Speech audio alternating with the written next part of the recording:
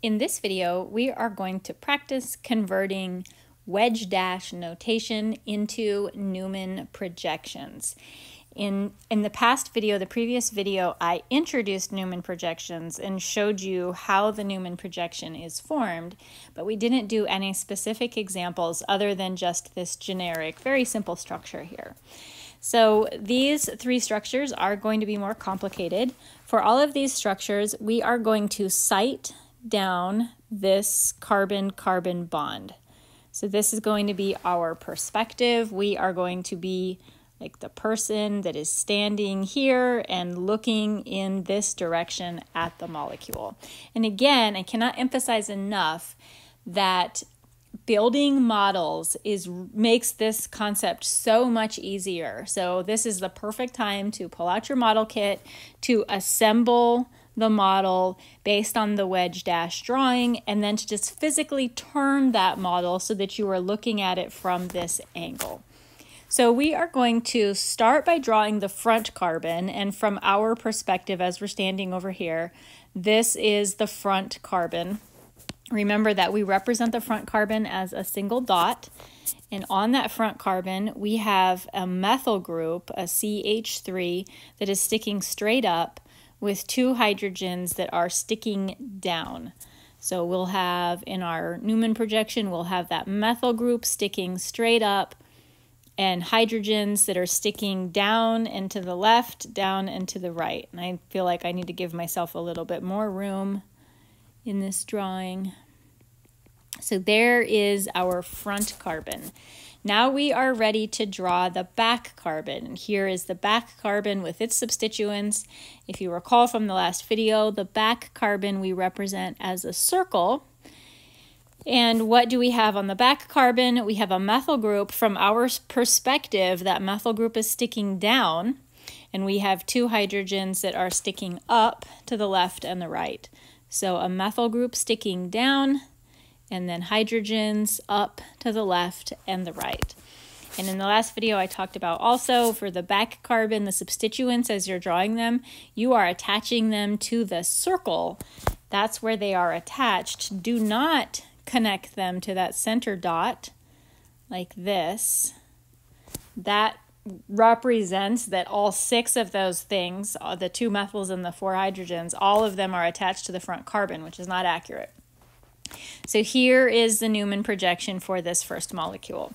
Let's move on to the next molecule. Again, we're going to sight from this perspective right here. And let's just go ahead and start with a template for our Newman projection. So what I've done here now is just kind of drawn in the basic shape, the skeleton sort of layout of this molecule. We're going to be standing right here, looking at the molecule from this perspective. So the first thing that we're going to draw is the front carbon. The front carbon is represented by just a dot in the center right here. And what is on that front carbon? It has a chlorine sticking straight up. So we'll put that there. And then it has a hydrogen and a fluorine that are sticking down. So that's going to be in these two positions right here. But we have to be careful that we put the fluorine on the correct side and that we put the hydrogen on the correct side. It does make a difference. Does the fluorine belong on the left side, or does the fluorine belong on the right side? Where does it go? So again, build a model, because that is definitely going to be the most helpful way for you to visualize this. Just build a model and hold it in your hands and look at it from the side. And if you do that, you will see that the fluorine in this drawing, the fluorine is sticking to the left and the hydrogen is sticking to the right. I don't want to give you the impression that because the fluorine is on the left-hand side of the hydrogen in this drawing, that is why they end up this way. Over here on this particular side, that's not always going to be the case, so be careful with that. Don't try to make any easy generalized assumptions like that. Let's take a look at our back carbon. Here it is. Our back carbon has an ethyl group that is sticking straight down. So we could draw that ethyl group in, CH2, CH3, we'll fit that in there. And then it also has 2 hydrogens that are sticking up. So in this time, because the 2 things that are sticking up are identical, not like down here where we had a fluorine versus a hydrogen, because they're both hydrogens, we don't have to think about which goes where. They both go both spots. So now we're moving on to our very last example. This is going to be the trickiest one of all. We're going to sight from this perspective. So we are standing here and we are looking this way. And when we do that, let's start with our kind of a generic Newman projection here. What do we see when we look this way? When we're looking at the front carbon, well, we can see that we have a bromine that is sticking up. And then we have a hydrogen and an OH that are sticking down. So that's going to be in these positions right here. And which goes where? The wedge, when we're looking at it from this direction, the wedge is to our left. And the OH on the dash, oh, I said that backwards. The hydrogen on the dash is to our left.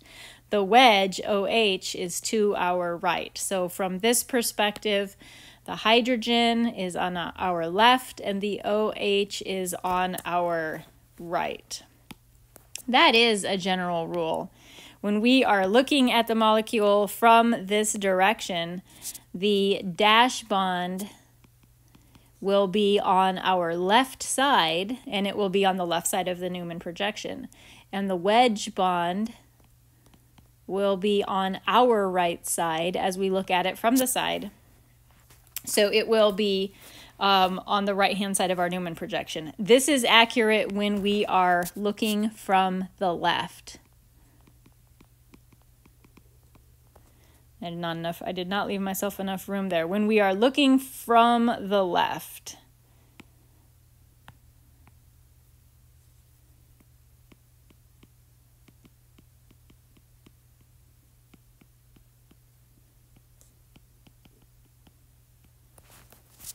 So for all of these examples, when we are looking from the left side of the molecule, the dashes will always be on the left-hand side of our drawings, and the wedges will always be on the right-hand side of our drawings.